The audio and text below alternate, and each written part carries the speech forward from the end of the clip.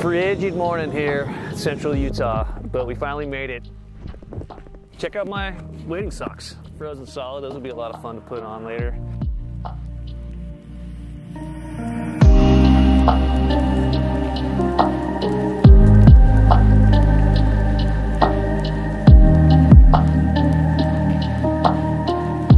It's a gorgeous day. The fall colors are hitting pretty good, and hopefully we get into some tiger muskie. This is my first time fishing for these guys, so this is really exciting.